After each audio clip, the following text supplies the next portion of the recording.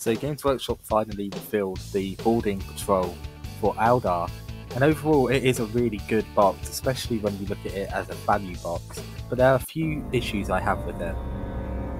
One big issue I have with the box is the inclusion of Jane Saar.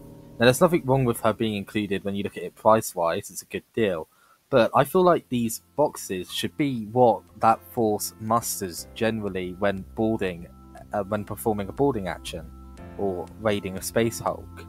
So I don't feel like Jane Saar really belongs. She could be at a boarding action.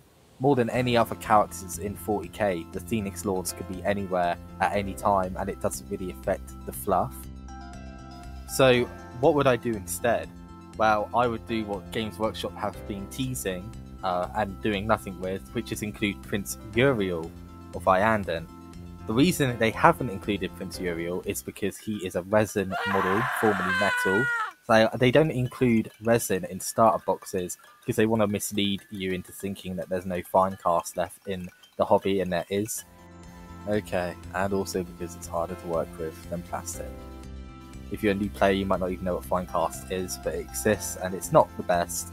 Characters like Uriel tend to be fine, but you know, I understand them not wanting to include resin in a starter box. The problem is that it's just so thematic.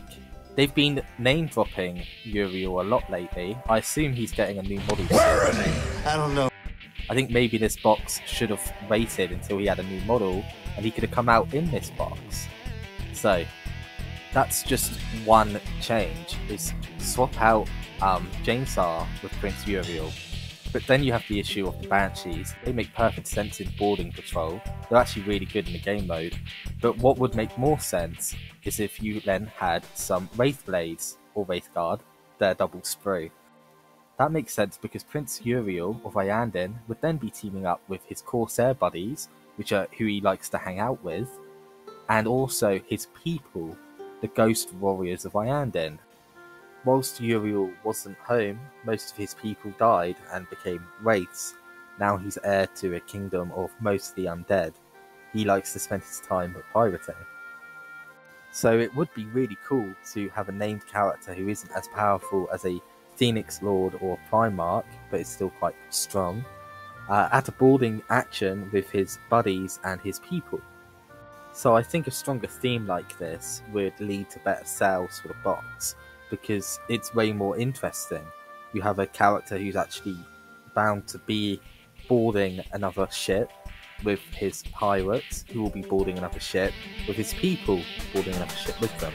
So it all makes sense, and I think it would make people want the box, and also convince some people who don't play Aldar to try the box, because it's the most pirate fun you can have in 40k. There are other pirate factions in 40k, but none of them really have that old-timey suave flair as the new Corsairs do. So I hear you, you're probably saying they can't put resin fine cast into a starter set, it's just not their style, it's not what they do. I understand that, but you don't need Prince Uriel to have a compelling, fluffy, as thematic starter border patrol box for a Iandan sort of pirate themed box. You just need to have a Spirit Seer. Spirit Seers have rarely been included in boxes. There was one a long time ago, so you know it's a bit different to the Farseer you normally get, and they lead the Ghost Warriors of Iandan into battle whilst teaming up with pirates who are allies with Prince Uriel, you know, is the Prince of Iandan. So it all makes sense. That's a thematic cool box. You know, Uriel might be even cooler, but a Spirit Seer is really cool. The thing with the Jane Saar and Banshees is that it really reminds me of a box called Blood of the Phoenix. And from what I can remember at the time, people were saying it didn't sell well. That's hearsay. I have no hard, concrete numbers. Just at the time, I know people were saying that. It had a really, really cool Dark Aldar side with Drazar and some Incubi and Scourges. But the Aldar side, which was, you know, it was Jane Saar's box after her return and a new figure, a new model. It was kind of lame. It had some Banshees, Jane Saar, a Viper, which are just kind of outdated now, and a Falcon, which looks still great, but it's just as old as the Viper, more or less. So this new box, including Chainsaw and some Banshees, just feels a little bit repetitive from, I think it was late 8th edition, was Blood of the Phoenix.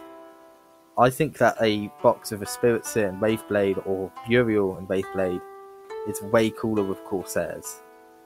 So in conclusion, I think that these boxes should be more thematic, and it's a missed opportunity here not to have the Corsairs fighting alongside allies that, you know, really have a strong tie to them.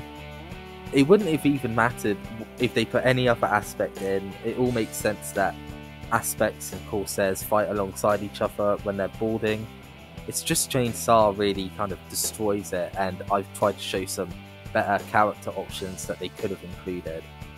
In positive points, the box is really good value, point for pound. It looks like it's going to be a really great deal, so if that's what you're looking for, I'd go ahead. If you don't have Chainsaw already, I'd go ahead.